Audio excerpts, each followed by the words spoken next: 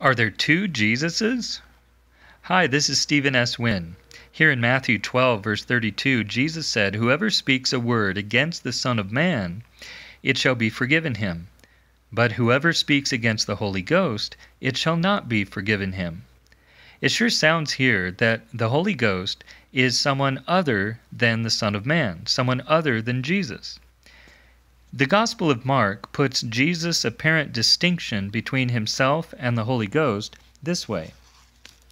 In Mark chapter 3, verse 28, Jesus said, "Verily I say unto you, all sin shall be forgiven unto the sons of men, and blasphemies wherewithsoever they shall blaspheme. But he who shall blaspheme against the Holy Ghost has never forgiveness, but is in danger of eternal damnation." Are there two Jesuses?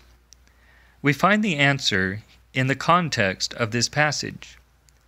In verse 22, it says, "And the scribes which came down from Jerusalem said, He has Beelzebub, and by the prince of the devils he casts out devils. And he called them unto him, and said unto them in parables, How can Satan cast out Satan? And if a kingdom be divided against itself, that kingdom cannot stand." How many kingdoms was Jesus referring to? Two or one? Verse 25, "And if a house be divided against itself, that house cannot stand." How many houses was Jesus talking about? Two or one? Verse 26, "And if Satan rise up against himself and be divided, he cannot stand, but has an end." How many Satans was Jesus referring to? Two or one?